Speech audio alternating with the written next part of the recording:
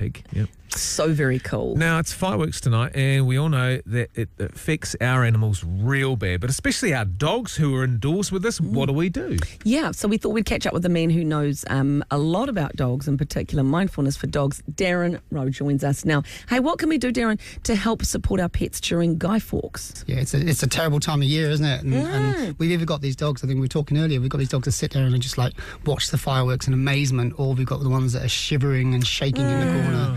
Yeah, it's Poor little things. Yeah, it's terrible, isn't it? But you're right, what do you do? Because it's horrible to watch your pet do that, isn't it? Yes, and they're outside your window. You can't stop the people in your street letting off fireworks. And to be honest, we can argue that as much as we like, but at the end of the day, everyone likes fireworks, don't they? Let's face it. So what we've got to do is be a bit preemptive and set the dog up before the fireworks start. So the thing I do is just before sunset. That's because obviously they're not out before sunset. Yeah. So bring them inside.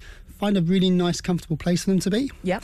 I don't lock them in crates. I know a lot of people do that because I don't know if you know about the dogs, but when they go into flight and fight when they're scared, if they can't flight, then they might get a bit aggressive. Yeah, so keep that door open so they can get out and walk around. But don't give them run of the house. Certainly don't give them run of the garden. So would it be like a good lounge? Maybe like the lounge, somewhere where they can be safely tucked in, put their bed in the corner?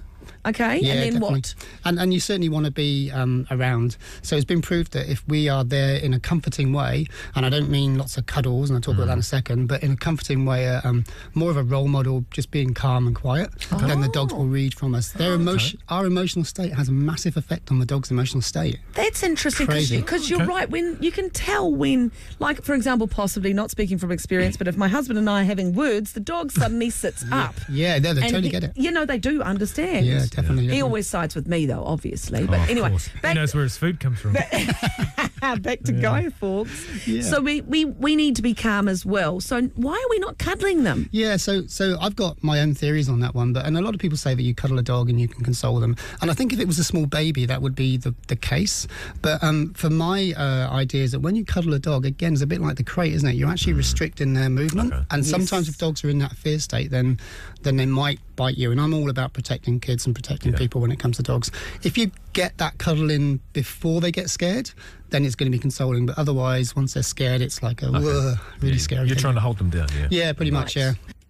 Darren from Mindfulness for Dogs, thank you very much for joining us. You can find him on Facebook under Mindfulness for Dogs. It's the number 4, and he can help out. He's just so calm and lovely. And, if you message him and ask him a question about your dog, he's going to help you through. So thoroughly recommend the lovely Darren, and it's good advice for tonight and obviously for Saturday. That's right. Right, news on the way, just a tick, live from